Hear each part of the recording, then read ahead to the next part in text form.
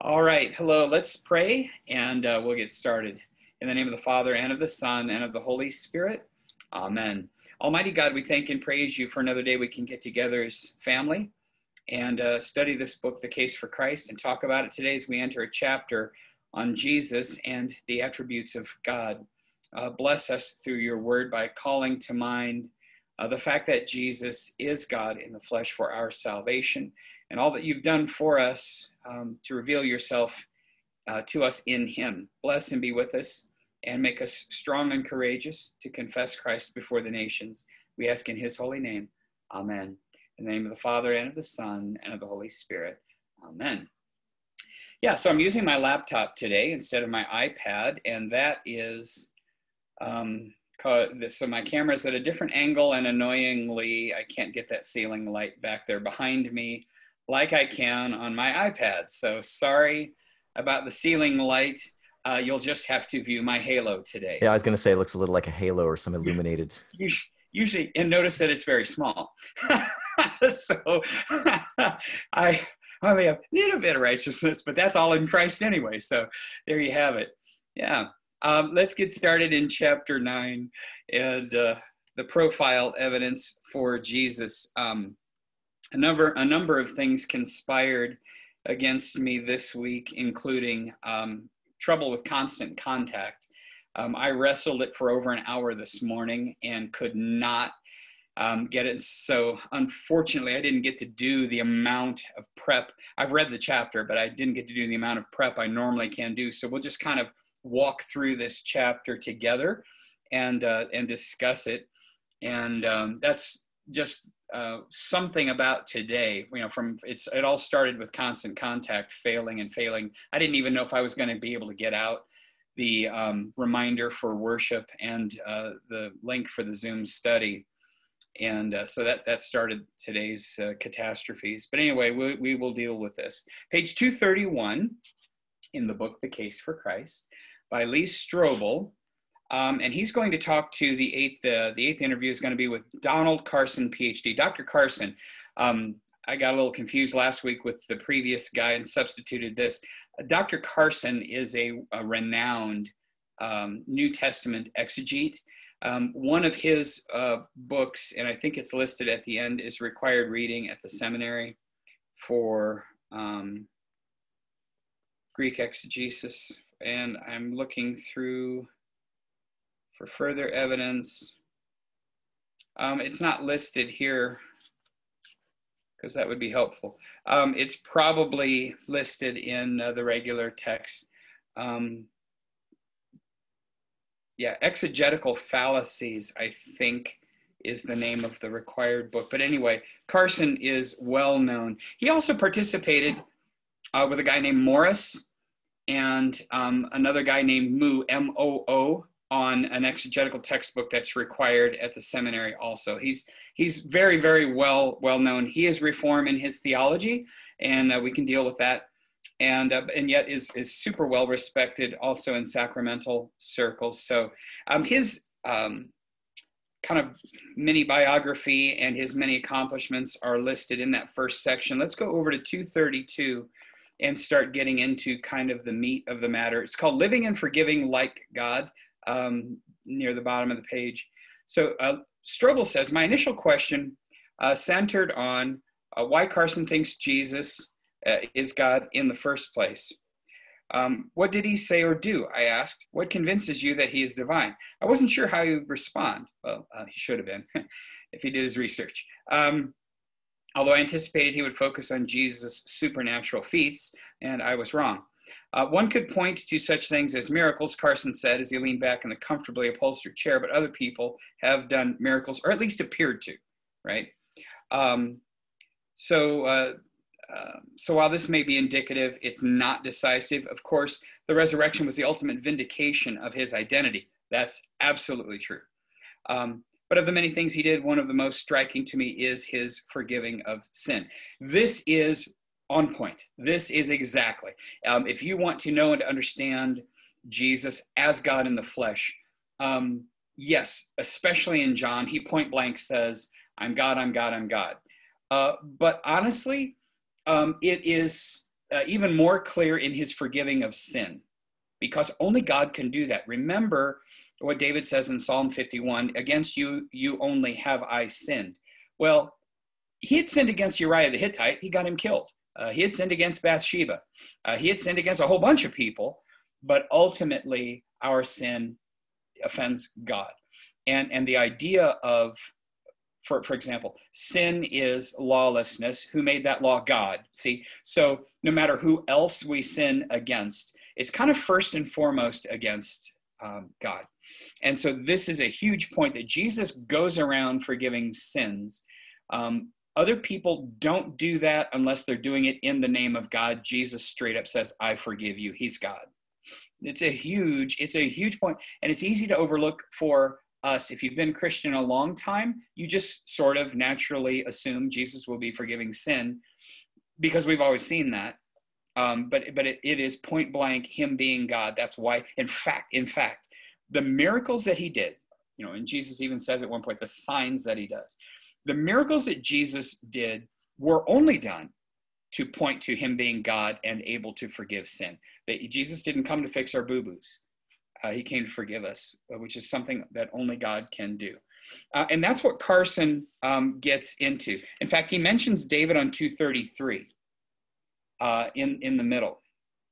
And look toward the 2/3 of the way down the page. It's the second to last full paragraph. So along comes Jesus and says to sinners, I forgive you. The Jews immediately recognize the blasphemy of this. See, even his enemies know what he's trying to do. They react by saying, who can forgive sins but God alone? To my mind, that's one of the most striking things Jesus did. And they knew, and remember why Jesus went to the cross. It was, in fact, blasphemy. That was the charge against him. Sure, in John, they end run that by saying, well, because Rome doesn't care, so they have to say, well, you're no friend of Caesar if you don't get rid of this guy. They kind of go that route, but ultimately, it is blasphemy that is the charge against him. Along comes Jesus over on 234, first full paragraph. Along comes Jesus, who can say with a straight face, which of you can convict me of sin? If I said that, my wife and children and all who know me would be glad to stand up and testify, whereas no one could with respect to Jesus. So there's moral perfection, and the forgiveness of sins are evidence of the attributes of God, which are present in Jesus, who is God and man. What do you think about, well, I have multiple questions, but I'd like to just kind of know in general. Is this something you would say you ever really stopped and thought about? That the fact that, like the guy on the mat, the paralytic on the mat, stand up, pick up your mat and walk. And actually it happens at least one other miracle as well, where Jesus wants to know kind of, is it easier to say I heal you, or is it easier to say I forgive you? Fine, to show that I have power to forgive sins, stand up, pick up your mat and walk. Do you ever really think about the fact that he's forgiving sins right and left is a demonstration that he's God?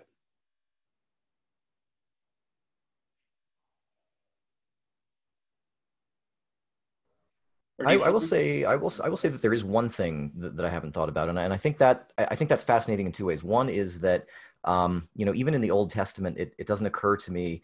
I know that there's a lot of the Levitical system and a lot of the things that sort of metaphorically and really that God is affecting in the lives of his people are sort of implicitly for forgiveness, but it seems like most of the Psalms and stuff are things like turn your face away from my iniquity. And it's never really like, I forgive you until Jesus, comes and says stuff like that. And I've never really kind of thought about that dichotomy because, it seems like the prophets, usually they are there to sort of speak God's word of things like mercy generally and, vengeance generally and things like that. But it is kind of interesting about Jesus specifically, like personally, yeah, I forgive you. And I never really thought about that in that sense.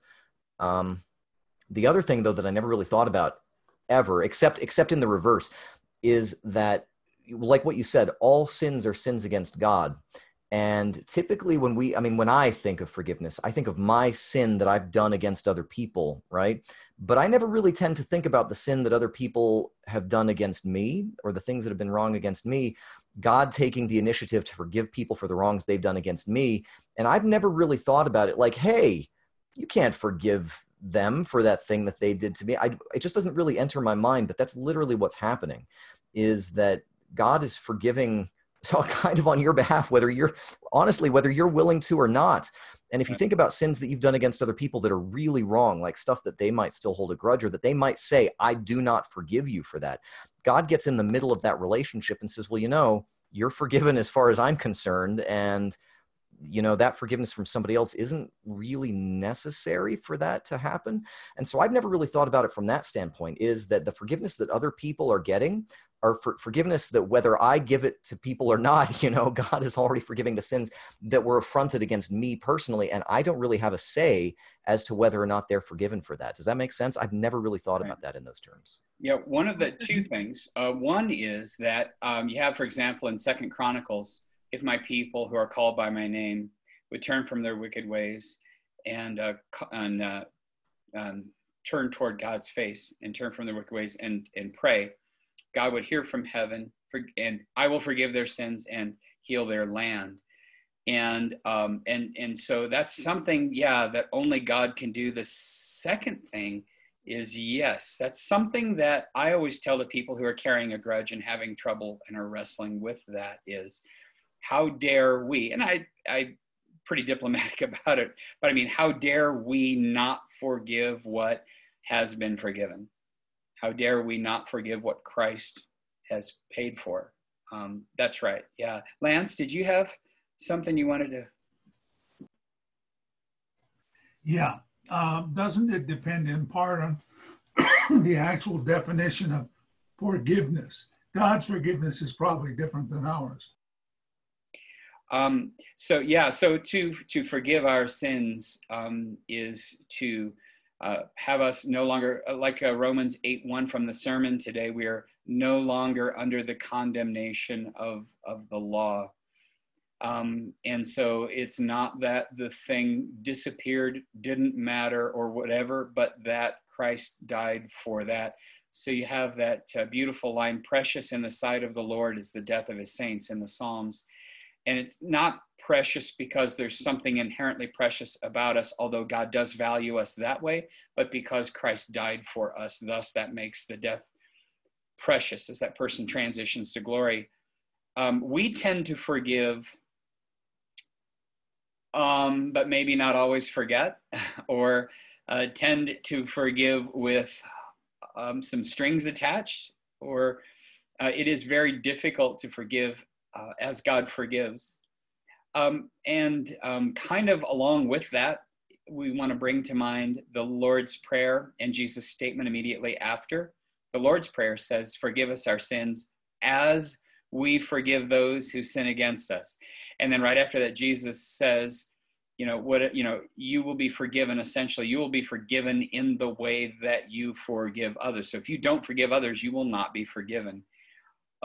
Which is, wow. And that's why that portion of the Lord's Prayer is a little bit hard to chunk out there without choking on it a little bit. Forgive us our sins. That part's easy. But as we forgive those who sin against us, we basically just told God, forgive me like I forgive others.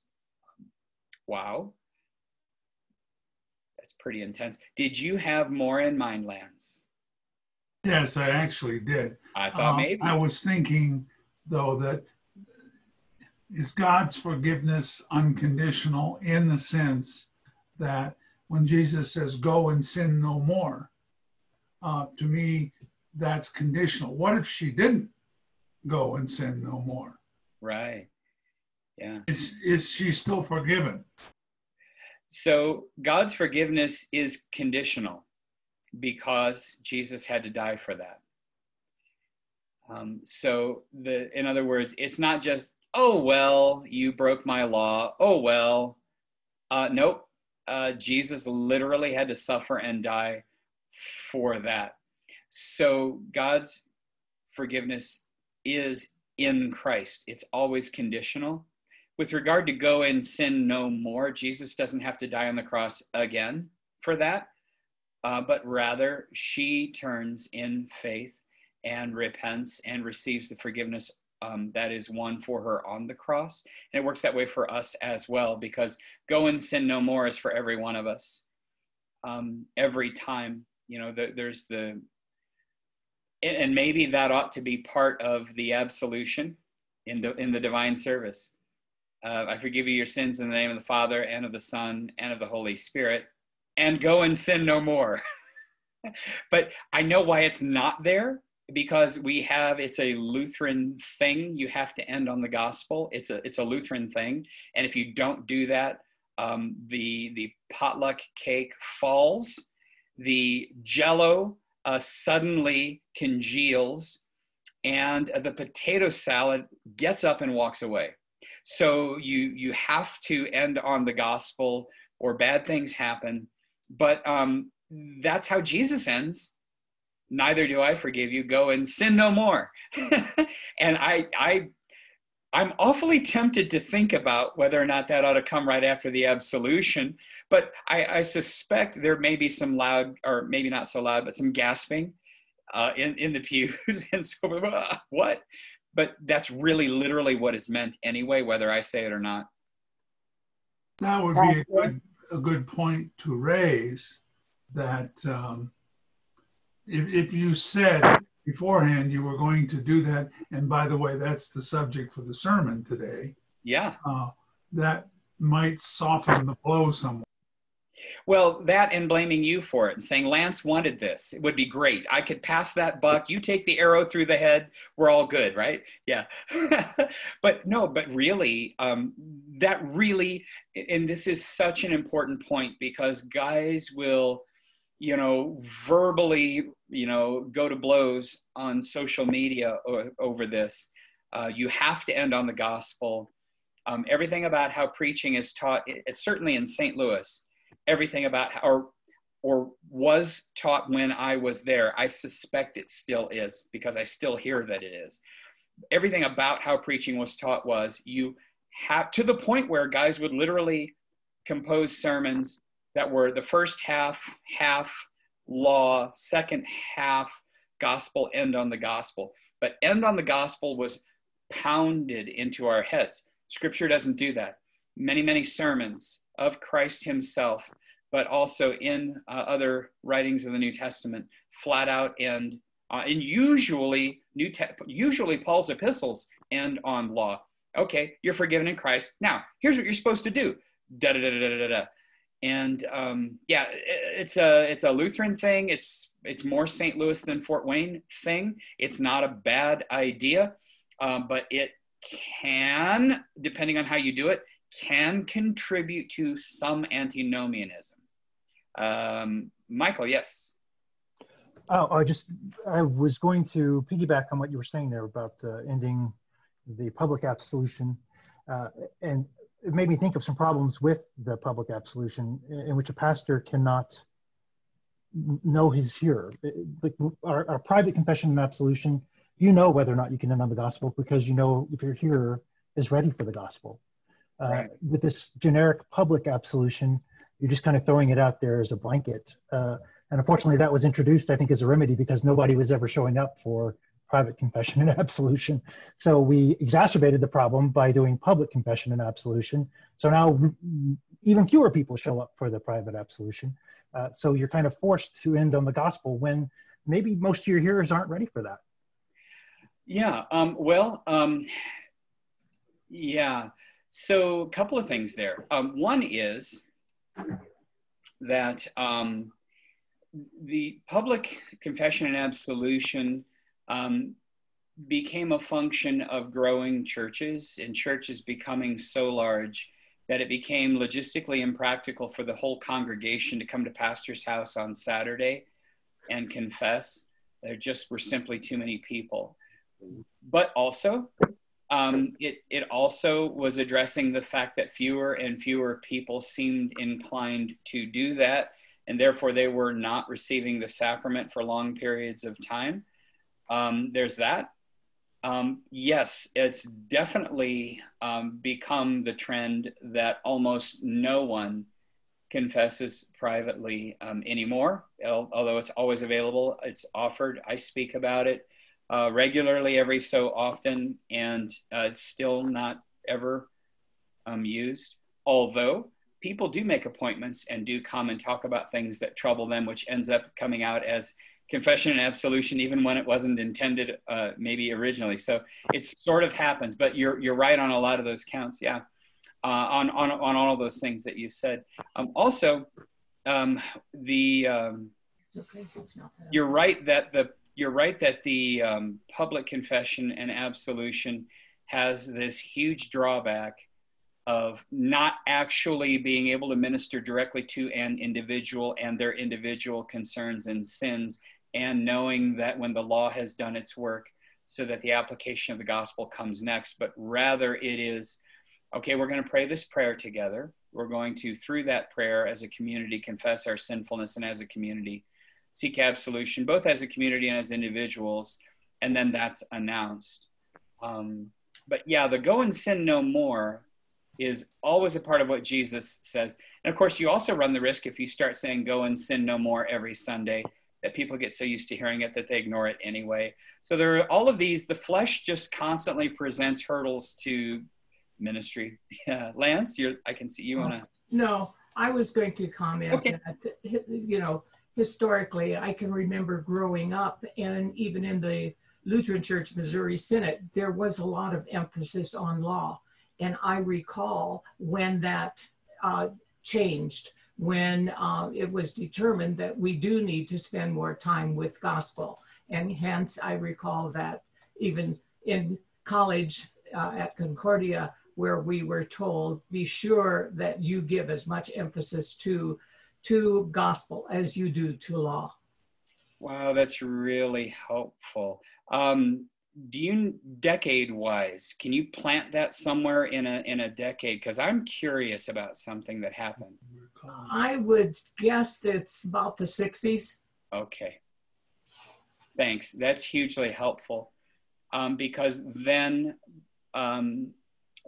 you have, by the end of the 90s at least, so I went to the seminary, second career guy, had to finish some college first, 99, and then enrolled in 99 in pre-seminary classes and stuff. So really 2000 really got started. And by that time, there was a big concern about antinomianism in the Lutheran Church, that now the law had been so de-emphasized that people were, some pastors were actually telling people, or were suggesting, that Lutherans don't need to hear the law. They're already saved. They just need the forgiveness of their sins. They already know. Yeah, that really helps me understand historically what was going on by the time I got to seminary, and why I found what I found, because I have tended to follow pastors of the generation before me who generally speaking were very light on law and very heavy on gospel. And I wondered what has been going on, Oh man, does that clear things up? We're just trying to, we're trying to find the middle of the road by weaving. And I did see too, where the pendulum then swung too far to the gospel, and we have to find that middle ground.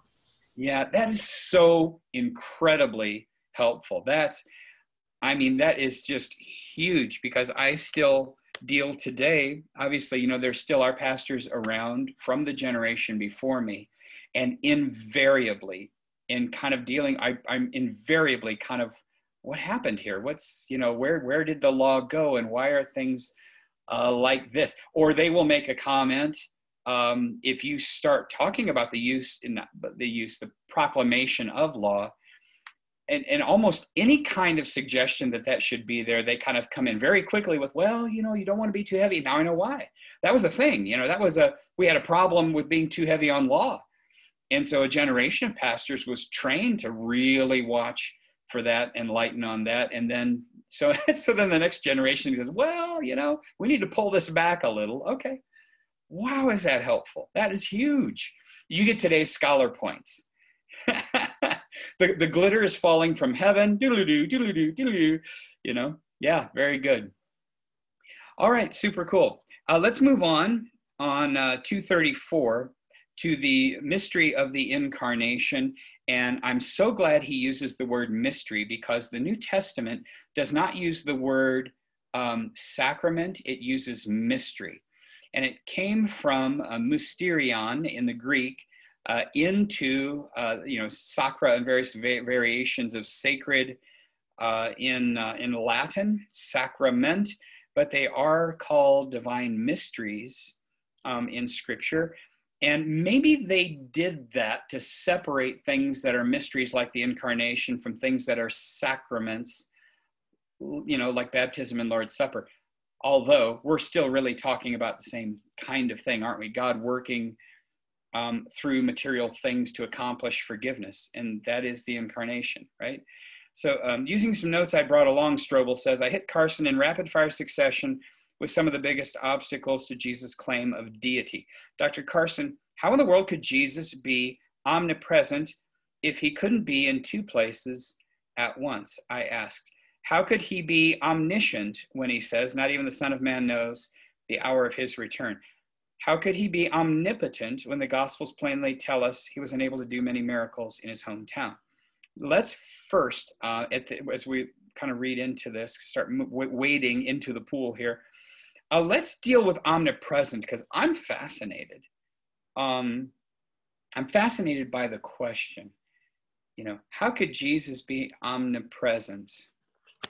In other words, the question wants Jesus to be omnipresent if he can't be in two places at once. Well, first of all, Jesus ascended into glory, but what's he say at the end of Matthew? And lo, I will be with you always to the end of the age. So clearly, Jesus thinks he can be in two places at once, right?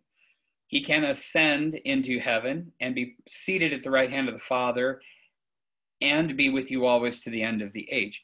And this is an approach I take with reform, with people who are reform in their theology and who have been trained against sacraments and have been trained to abstract them and conceptualize them and rationalize them and submit them to human authority.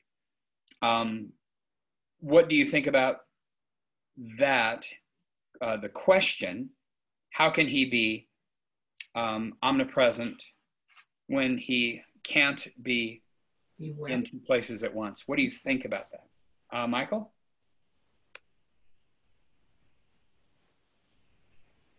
Oh, you're muted, buddy.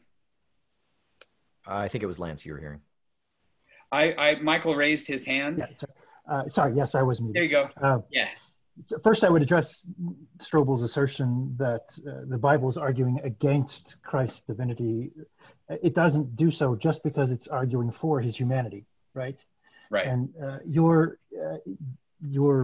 keying on the word mystery, I think, is great, because the scriptures even tell us that even the angels long to peer into this mystery of the incarnation, right? Yeah. Even the angels don't get this. So how can we expect to possibly understand how the infinite can cloak itself in the finite? Right. It is a profound mystery. It's not one that I think we really can answer, but simply something that faith must accept, right? Right, and I'm glad you brought up that quote. Calvin said the finite cannot contain the infinite, and that which would rule out the incarnation. And his argument was against the real presence. But again, you know, the incarnation is God dwelling among his people and being really present. So that's great that you brought that up. Yeah, good point. Yeah, Lance? On a secular basis, a more real worldly basis, I was going to do that, but I heard my mother telling me not to do it. Now, is my mother present? No. But in one sense, yes, she is, because I heard her saying that to me. and that I shouldn't do whatever it is that I was about to do. And in a very real sense, I can hear Pastor Tony say, that's not a good thing to do. Oh. And so, in a sense, are you present? No, you're not in the room with me, but you are present in me, so to speak. And we have in John 8, we have, before Abraham was, I am, which goes to Christ being eternal and yet standing right in front of them and being present with Abraham. Remember, it's the Malach Yahweh, the angel of the Lord, or pre-incarnate Christ, that stops the hand of Abraham, present to him, present, standing in flesh in front of his detractors. Yeah, it's troubling only to people, again, who don't really know the scriptures, the whole idea of omnipresence in flesh. And it may again be a function of we've been so close to it for so long that we just accept it and don't really worry about it or think about it. But yeah, Jesus can be present in locus and omnipresent, and that's something only God can do. But certainly a Jesus who can say, standing there to the apostles, I'll be with you always to the end of the age, then ascend into heaven, but still be present, can be really present in the Eucharist. Yeah, absolutely. So what do you think about that? Do you encounter people who really struggle with how can Christ's body and blood be there in, with, and under the bread and wine for the forgiveness of sins? You bump into that? What do people say? I don't think I've run into that personally, although I do wonder, I don't know if this is like the converse of that and if it's instructive or helpful in this sense, but I wonder, of course, we understand the real presence of the body and blood of Christ in the sacraments, but again, this is like the reverse of this, but I wonder about the distinction between something like that or something like what Christ has said about his presence in our lives as distinct from something like panentheism or pantheism. Right. And how, because I think people do have trouble with that, at least the way that they behave or the way that they kind of think about things. I think that is, and like I said, I realize this might be the flip side of the immediate topic, but I wonder if there's a relationship there. Yeah, there is. No, yeah, it is related. Pantheism is many gods. Panentheism is God is in everything. And God or gods are in everything, I should say. Yeah, because then you get into the whole, tree worship thing or the spirits in the river. Animism.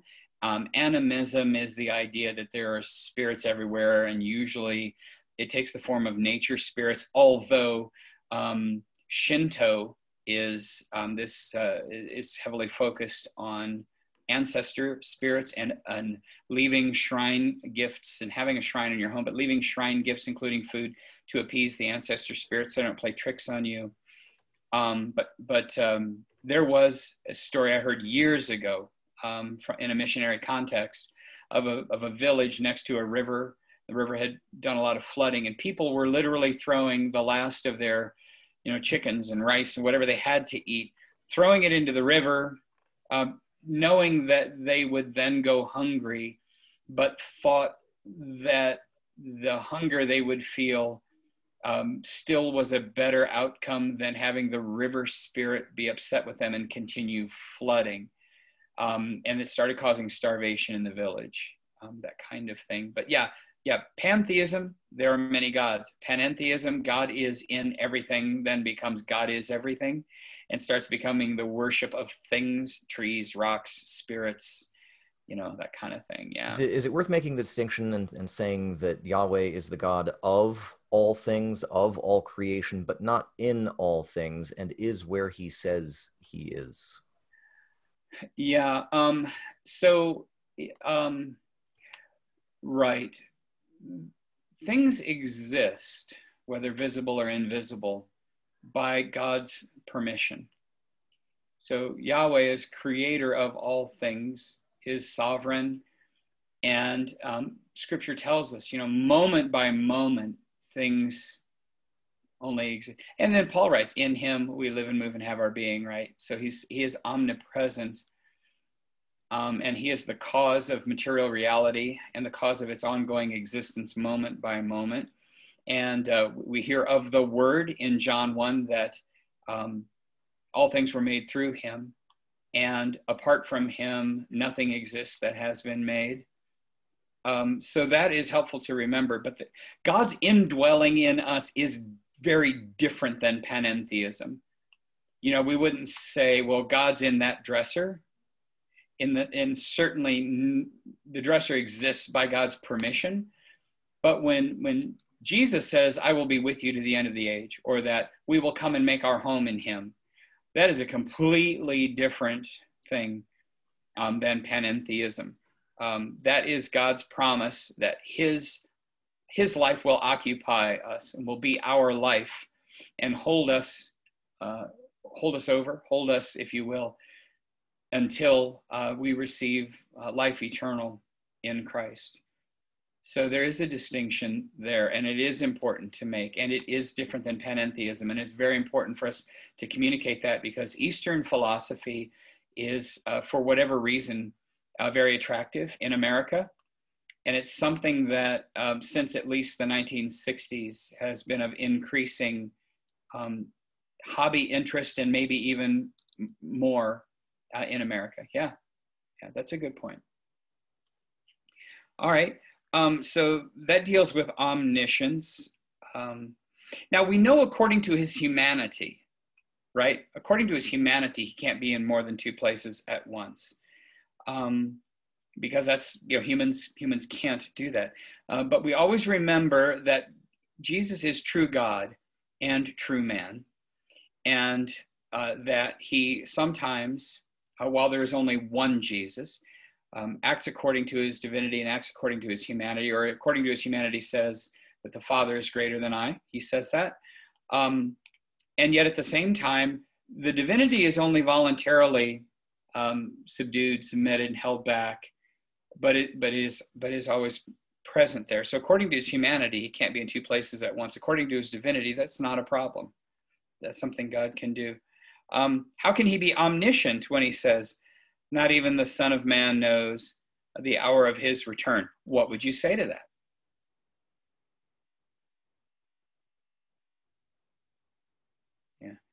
Yeah. What would you say to that question, that statement that not even the Son of Man knows the hour of his return?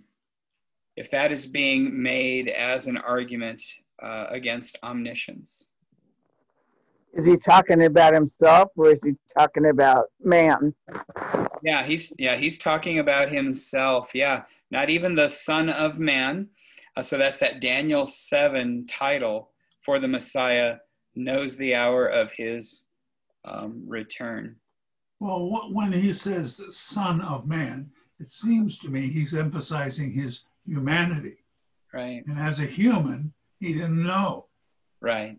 Of course, as a God, he would, but as a human, he didn't. Right. Yes. That would be my thought too. Yeah. Good. Yeah. Yes. Yeah. And that's exactly. And that goes along with that idea also, that he can't be in two places at once according to his humanity, or the Father is greater than I according to his humanity.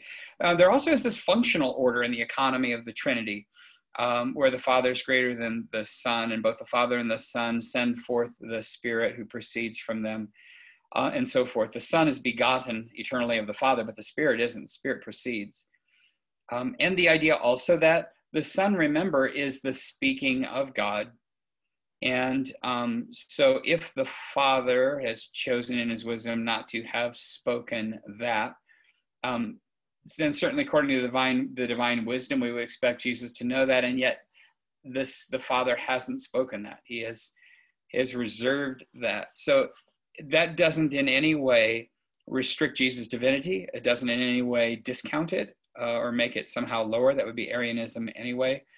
But just helps us understand the relationship of the persons, or what we would call the economy of the Trinity, how they interact with each other. Yeah.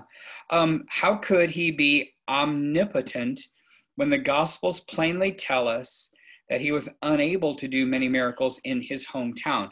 What was that about? In his hometown of Nazareth, where no prophet is respected in his hometown, it says that Jesus was unable to do any miracles there. What do you make of that?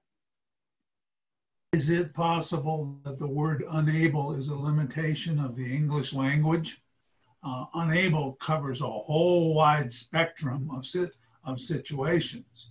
And when you say he's unable, well, in English, you could be saying, well, he just thought he couldn't do it there. He chose not to, or he was ineffective. Yeah, I mean, and it can mean that he is not physically able to, but that doesn't seem to be the case. So I think it may be a limitation as similar to the limitations in English that we have for Jesus, do you love me?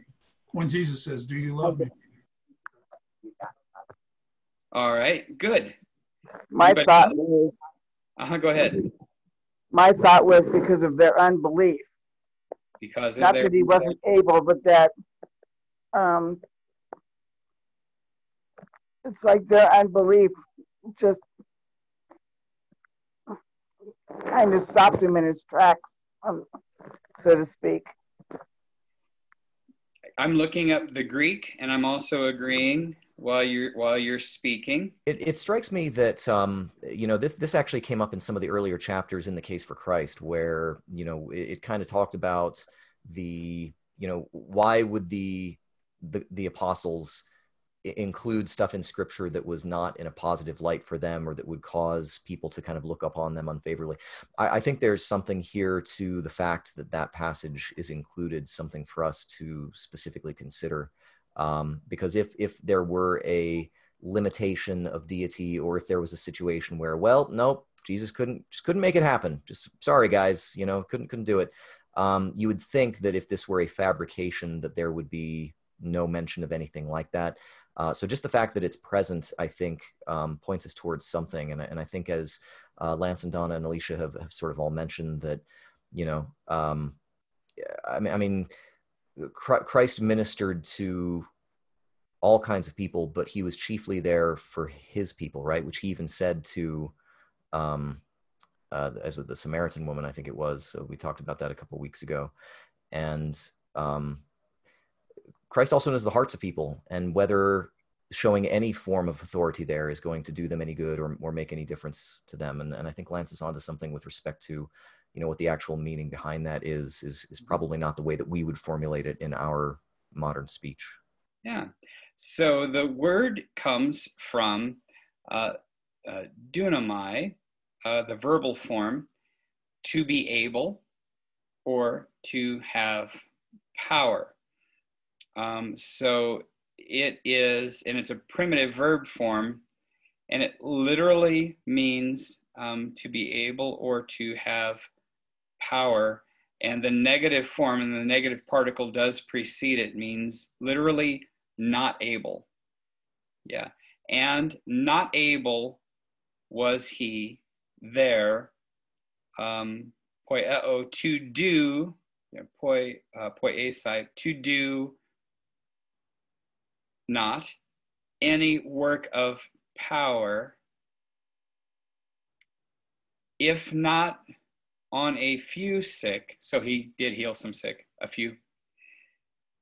Having laid the hands, he healed. Verse 6, and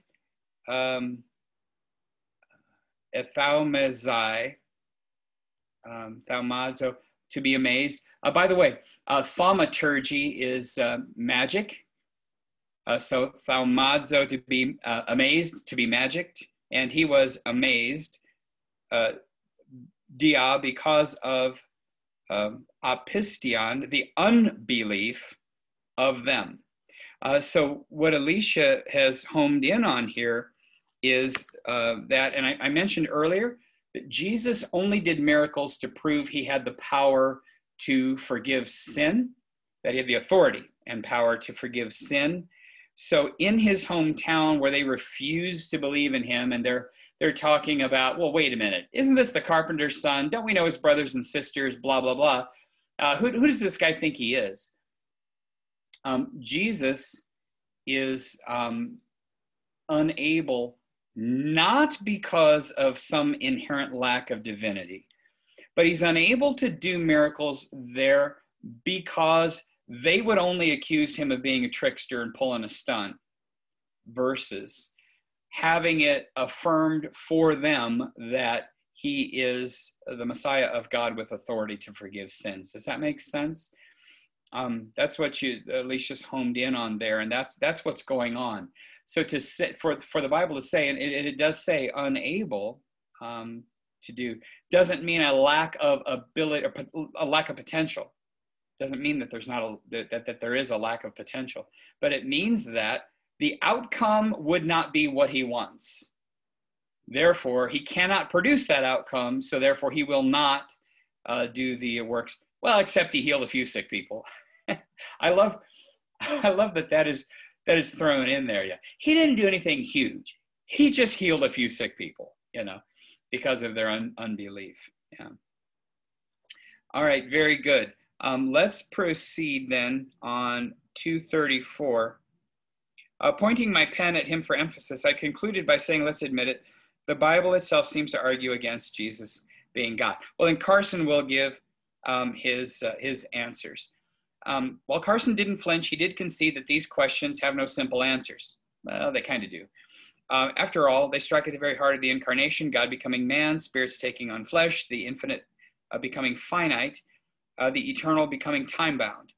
It's a doctrine that has kept theologians busy for centuries. That's true, for centuries. And that's where Carson chose to start his answer, by going back to the way scholars have tried to respond through the years. Historically, there have been 2 or 3 approaches, he said. Okay. For example, at the end of the last century, the great theologian Benjamin Warfield worked through the Gospels and ascribed various bits either to Christ's humanity or to his deity. When Jesus does something that's a reflection of him being God, that's ascribed to Christ's deity. When there's something reflecting his limitations or a finiteness or his humanness, for example, his tears, does God cry? That's ascribed to his humanity. That explanation was fraught with problems, it seemed to me. If Strobel says, if you do that, wouldn't you end up with a schizophrenic Jesus? I asked, kind of a Nestorian. We've talked about Nestorius before in Bible study. It's easy to slip into that unwittingly, he replied, but all the confessional statements have insisted that both Jesus' humanity and his deity remained distinct, yet they were embodied in one person. So you want to avoid a solution in which there are essentially 2 minds, sort of a Jesus human mind and a Christ heavenly mind. However, this is one kind of solution, and there may be something to it. It's not that way. And believe me, people have tried every permutation over the centuries. Human mind versus deity or divine mind. Human spirit versus divine spirit. There's every possible permutation. Somebody somewhere has already tried to carve up Jesus. And every single one of those attempts has been rejected by the church at some point as heresy, so that you can only really say Jesus is true God and true man, that the divinity communicates through the humanity, not the reverse. The humanity in no way stops the divinity. And that it is okay to talk about Jesus in ways that say, according to his humanity this, according to his divinity that. It's also okay to ascribe to Jesus anything he did according to one nation or one entity or the other, one nature or the other. Ascribe all of that to Jesus on the whole.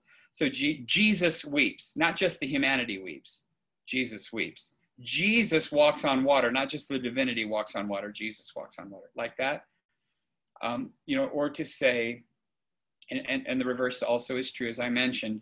You could say, according to his divinity, he doesn't know the day or hour, right? But according to his divinity, he's true God. So, yes, Michael. Can't hear you. You're muted. Sorry, terrible habit. All right. Easy to I do. just wanted to talk about the flip side of that coin, where in Christ, the divine can do human things. God has a mother. God dies. God weeps. Yeah. Yeah, and that's part of, you can ascribe what Jesus does according to his humanity to the whole Jesus. That's right. God died. God can't die, but God died. But God can't die. You know, the Father didn't die. The Spirit didn't die. The Son died. The Son was incarnate. The Son died. So God died, even though God can't die. Yeah, absolutely. God has a mother. Theotokos is the term used for Mary, God bearer. You know, she gave birth to God. That does not mean that she gave birth to the Father. Does not mean she gave birth to the Spirit. In fact, it doesn't mean she gave birth to the only begotten of eternity, but rather gave birth to the God-man, Jesus. But nonetheless, she's Theotokos. She's the God-bearer. Yeah. Yeah, absolutely. And I know it's probably not the time. I know we have limited time, but I think it's worth at least mentioning here that all of the things that you've just been talking about, with respect, and I'm not sure who this Warfield guy is, but I'm sure he's well respected and all. But in Lutheran circles, we have a pretty distinct view of Christology, and we have the three geni, or the genuses of Christ, the genus idiomaticum, the genus majestaticum, the genus apotellismaticum, specifically to describe that. And like you said, it is not inappropriate to look at the things that Christ does, because he does everything in his ministry and his life and in his work in our lives for a reason. And typically the way that we work around that is, like you were saying, to say with respect to his divinity, with respect to his humanity, this aspect of his humanity, that aspect of his divinity, things that he as God and as the Son of God, the incarnate Word, chooses to manifest or not with respect to his majesty. And and it is complicated and weird. And if you're out there and kind of like, how do you even conceive of what Christ is and what he has been in his ministry? There are a lot of smart people out there, and like I said, Warfield, I mean, he probably comes from a particular background, but that stuff is some of the headiest stuff to try and sort through. But all they're doing is going through, like he says, just different parts of Scripture and saying, okay, here's where he exposed some divinity, here's where he expressed some humanity, here's where he did this and that. And like you said, I like the way that you said it, that it's not wrong, it's not bad to assess or to look at those things, because they all mean something. Right. And in fact, that's where I was going next with scholastic Lutheran theology. The what we would call, because of genus, like type, or genus, type, genus, apotellismaticum, whatever Jesus did, he did for your salvation, the telos, or goal, ultimately, of your salvation. Whether it was according to divinity or humanity, it was done for your salvation. The genus idiomaticum, he did some things in the idiom of humanity and the idiom of divinity, and yet we say the whole Jesus did them, and those things can be ascribed to him. And also the reverse is true. For example, where the Scripture says we have only one mediator between God and man, the man Jesus Christ. It's not ignoring his divinity, but rather we can speak of him in that way. It's fair to do that. And of course, the majestaticum, this is where you get into the majesty, that the divinity of Christ communicated through the humanity, but not the reverse. And the reason why I was going there next is that at the bottom of 235, they go into the Reformed, where the Reformed make their big mistake. That last line on 235, the other kind of solution is some form of kenosis, which means emptying. This spins out of Philippians 2, where Paul tells us that Jesus, being in the form of God, did not think equality with God was something to be exploited. That's the way it should be translated. But emptied himself, he became a nobody. This is where the Reformed fall down. For them, there is, in essence, a fourth genus, a genus kenoticum, or kenosis, where they misunderstand the emptying out. We understand Jesus' humility. We would say that his states of humiliation, prior to the resurrection, his states of humiliation have to do with voluntarily withholding his divinity for the sake of what he was about and what he was doing. Didn't go around with his glory showing, because it would just flatten people, but rather has on the Transfiguration on the Mount, to show a brief glimpse to those three particular apostles. So they misunderstand humiliation as kenosis, or emptying out, which is why the Reformed say that Christ cannot be present in the Eucharist because he is physically in heaven. His flesh can't be in more than one place according to his humanity. What they're missing is what kenosis is. It's humility, and not that his divinity somehow is held back by his humanity. It's also a misunderstanding of the maiestaticum, that the divinity communicates through the humanity, but not the reverse. The humanity can't. And it should be common sense, but it's not. And it has a lot to do with humanism and rationalism in Reformed theology. But if, for example, if physical material things could stop the divinity, Jesus in the flesh couldn't calm the storm because his flesh would have withheld his divinity, which would not have been able to impact the storm. Jesus couldn't do the healings. Jesus couldn't forgive sins. I mean, the whole list just unfolds because if Jesus can't be present in the Eucharist because his flesh limits his divinity to heaven, then the limits of his divinity would have been present in his earthly ministry, and they simply weren't.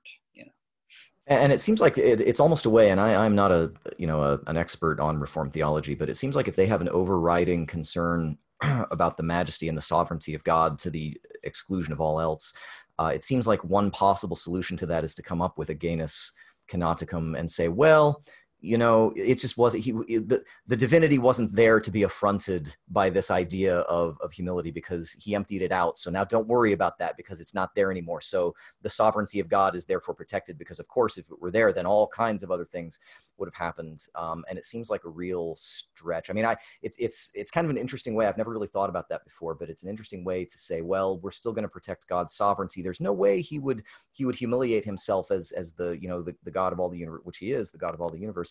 But it's interesting that idea of subjugating his sovereignty to his overriding love and mercy is just not something that would even be on the radar, Right. And Carson does approach an explanation of this toward the bottom of 236. And by the way, there are times when Carson can almost sound Lutheran and then frustratingly step back at the last minute and pull the rug out from under you. The bottom of 230, well, close to the bottom. Say the last full paragraph before the partial paragraph. Some have said he didn't empty himself of his attributes, but he emptied himself of the use of his attributes, a self-limiting type of thing. Even that's not totally correct because he knows the heart of man all the time. So it was sort of a limiting of some of his attributes some of the time without a full limiting of all of his attributes. You see, there's a difference there. That's getting closer, although there are times when that was not what he was doing. Okay, Carson says that he was forgiving sins the way only God can, which is an attribute of deity. Others go further by saying he emptied himself of the independent use of his attributes. That's not good either. That doesn't make any sense. That is, he functioned like God when his heavenly Father gave him explicit sanction to do so. That's an Arian God. Now that's much closer. Carson says, I disagree. That's an Arian God where the Son is less than the Father. And literally, the difficulty is that there is a sense in which the eternal Son has always acted in line with his Father's commandments. You don't want to lose that. And that's what Carson is getting at there. Even in eternity past, but it's getting closer. So strictly speaking, he says on 237 in the second full paragraph, Philippians 2 does not tell us precisely what the eternal Son emptied himself of. Yeah, it does. He emptied himself of pride. The whole of Philippians 2 is about emptying yourself of pride and then have this mind in yourselves, which is yours in Christ Jesus, and then uses Jesus' humility as the example that we should follow. So yeah, it does do that. He emptied himself. He became a nobody. He emptied himself of pride.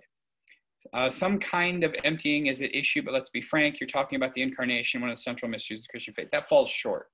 He emptied himself of pride.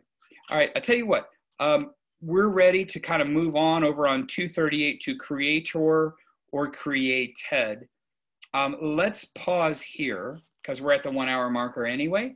Let's pause here, and I'm going to try again for Bible study in the sanctuary next week on Zoom via the camera. We'll give that another try. Basically today, I knew Richard, because I saw him, Richard was going to stay, but then we didn't.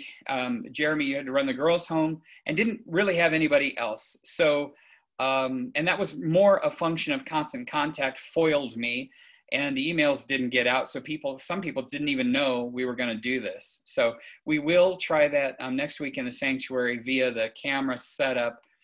And as we begin encouraging people more and more to go ahead, if they're not high risk, go ahead and come back to the sanctuary. So yeah, we'll do that next week. So thank you so much. Great job.